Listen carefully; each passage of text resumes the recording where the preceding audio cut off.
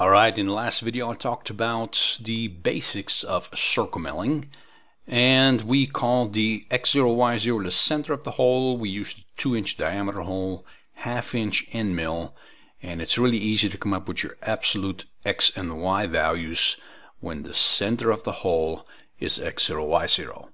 So this is basically what the code looked like on our initial move.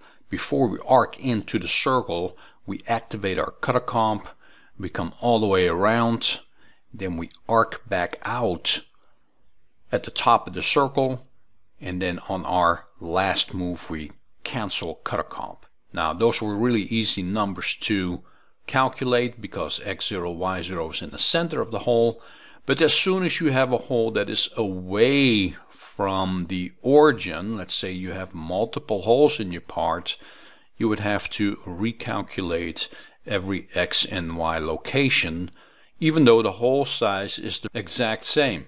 Okay, and then if you have multiple holes in your part all the same size, you would have to rewrite the code for every circle. So that is if you write your code in absolute values. So we're going to talk about simplifying this by writing incremental values for the x and y coordinates. So let's take a look and see how that works. Alright, so we're going to start at the top of the program. We got our program number. We're going to use tool number 1, which is a 1/2 inch end mill. We got our safety line. And the first hole that I'm going to show you is going to be using absolute values, just like we saw in the previous video. We call up our tool, turn on the spindle, and we wrap it to G90, G0, G54, X0, Y0. So we wrap it to that location. We call up the tool offset. We wrap it to 0.1 above the part. Then we feed inside the hole to a depth of Z minus 0.5. Okay? Then the first move we make is G1, G41, D1. So that activates cutter comp. And we stop at Y 0.5 right before we arc in to our circle, and notice each value is at a distance away from the XY origin, which is in the center of the circle. So notice the Y value on the next line is going to be larger, okay, the Y 0.750 at the time that we engage with our circle.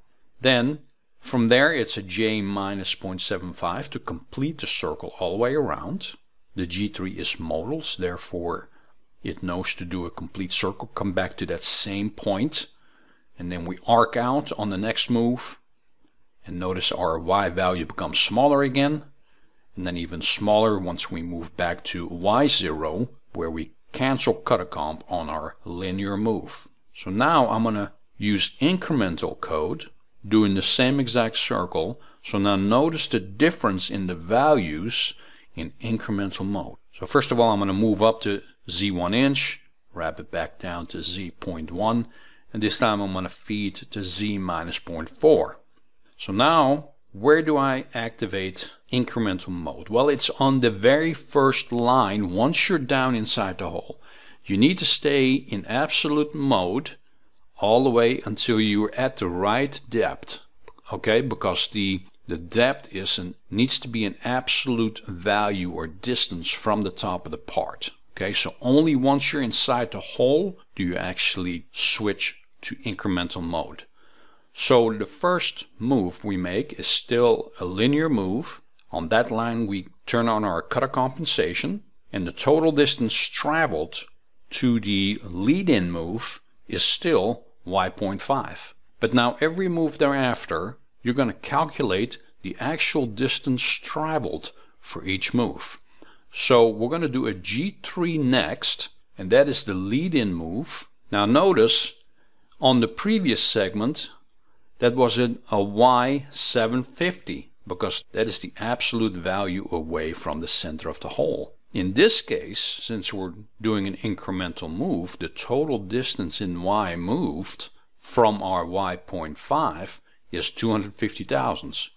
Now we did an arc, and we did that using a G3 counterclockwise arc, and the distance from that start point to the center point of that arc is still a 0.125 distance. Okay, so that stayed the same.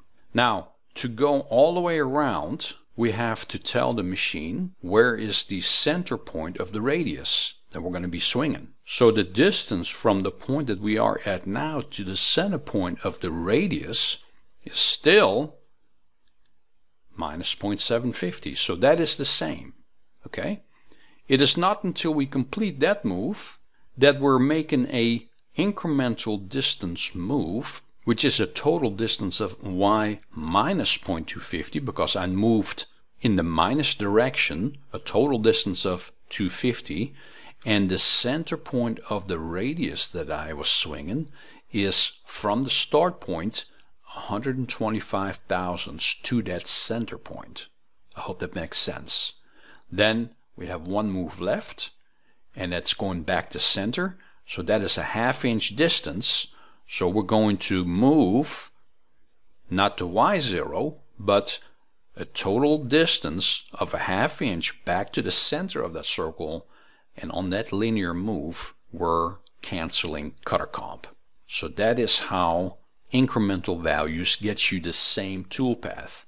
Now, if I look at it at a 3D perspective, you can see I used minus 0.5 on the first absolute move and then minus 0.4. So you can see that those toolpaths are laying right on top of each other. See that? So you get the exact same results. One is using absolute values and the other increment values. Now let's go on and let's go to the hole that is at 8 inches in X and minus 3 inches in Y away from this hole.